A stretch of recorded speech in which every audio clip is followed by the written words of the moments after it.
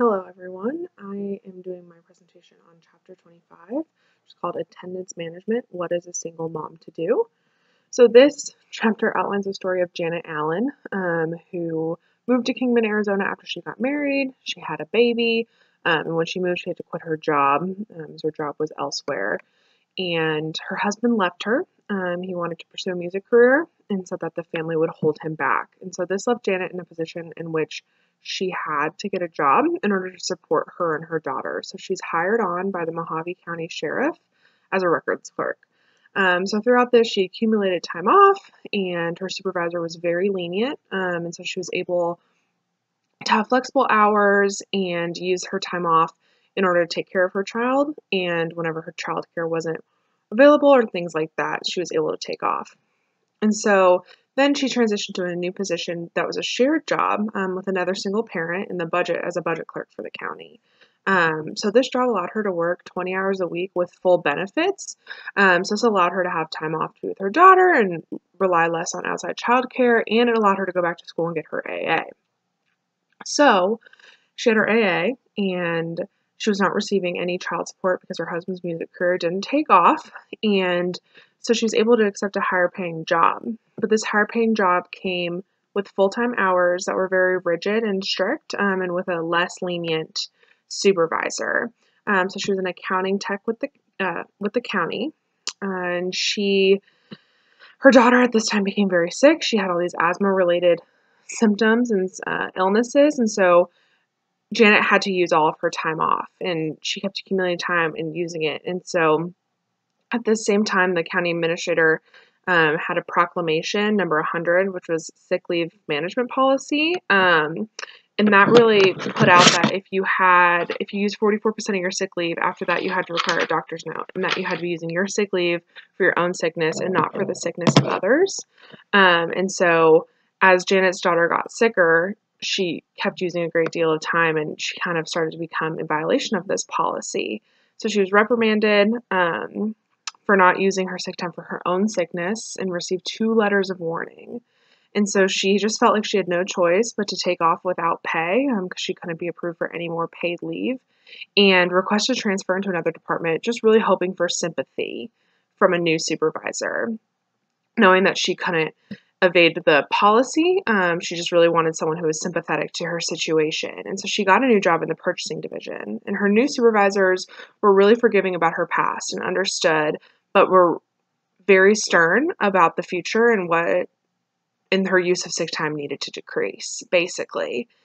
And so she was reprimanded for not calling in her supervisor. The policy said you had to call your supervisor within 30 minutes of the workday if you were going to be sick, and she did not do that. So she was reprimanded for using a sick day without following that policy, and then was later given a suspension for this moment.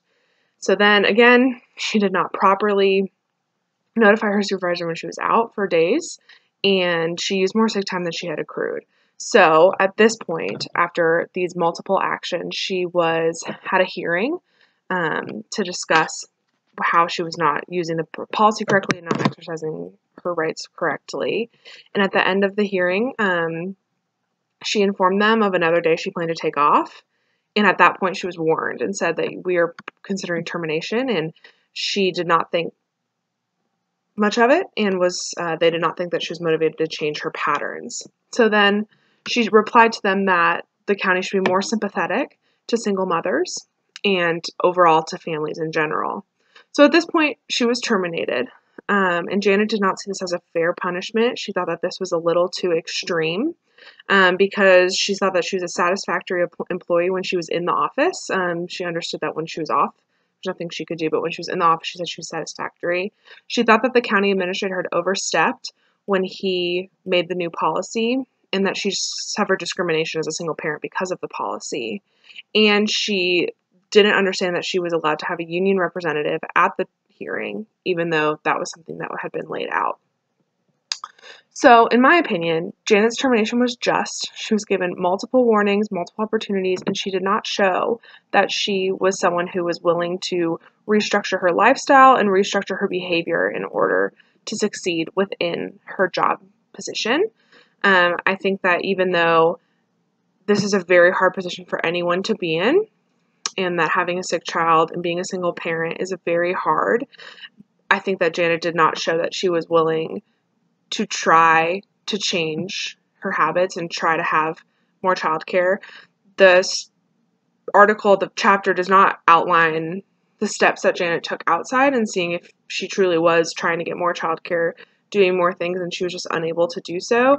But ultimately, I think that that should have been a time for Janet to understand that she needed to personally step down. She did not feel as if she was someone who was supposed to follow the policy, even though that was a rule for everyone else. She thought that she was exempt from that due to her status as a single parent. And so I think that ultimately those actions justified her termination.